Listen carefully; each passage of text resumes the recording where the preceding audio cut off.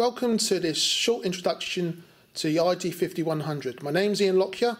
I'm the Marketing Manager of Icom UK, and I'm joined by Chris from our technical team, and we're going to give you a short introduction to this new radio.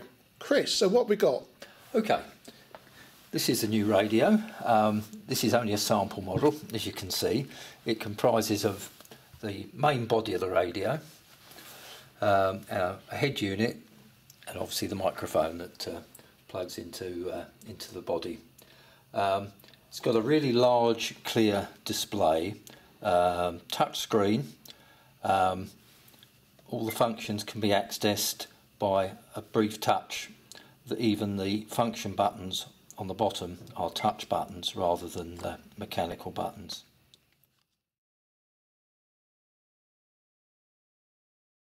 Chris, let's take a closer look at this head. Okay, so touchscreen, as I said, two completely independent receivers which are controllable by a simple touch. You can alter the main and sub bands. You can change mode. You've got a choice of digital voice, FM or FM narrow. You can change band. You've got a choice of 2 meters, 70 centimeters, or for the airband enthusiast, an airband button. And also on the airband it's possible to select 8.33 steps, which isn't normally standard on an amateur biller kit, but it's a useful addition. Frequency entry,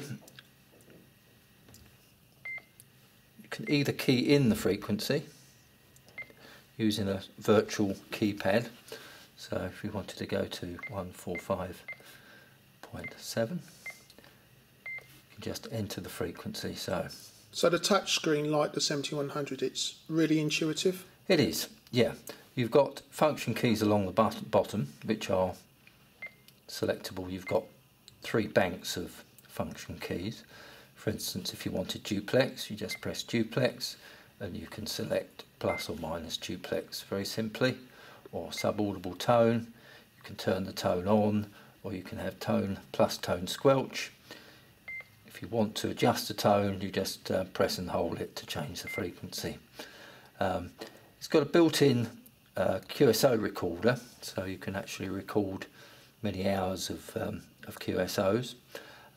Built-in band scope, which you can leave scanning continuously.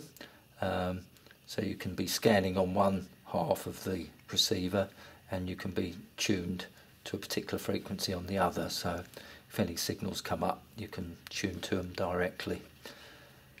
You might not get the impression from this picture, but it's much larger than the 2820, isn't it, the screen? It is. It's very, very clear.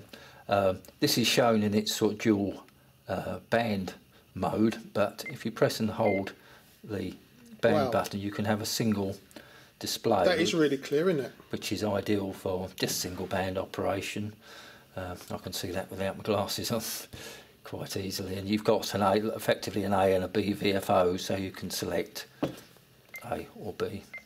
So what other features are with this lovely little package? Okay, let's go back to the menu. Let's put it on dual display. It's got built-in GPS, and the GPS aerial is actually in the head of the unit. So if you've got this mounted on the dashboard in the car, you don't need to plug in any extra aerials for reception of GPS. D-Star, of course, is fitted as standard, and it includes repeater lists of all the international and UK repeaters. And it also includes a search mode where you can search for local repeaters, just comparing your GPS position with the program lat and long in the memory. Other features include Bluetooth. It's got a range of Bluetooth accessories, so you can have a cordless microphone. And that's a first for Icom. It is, yeah, and also it allows for remote control using an Android phone.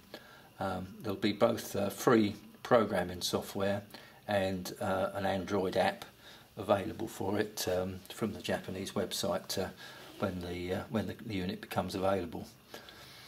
Built-in speech is standard. 145.70 megahertz FM. And it speaks out the frequency mode, which is quite useful for mobile operation.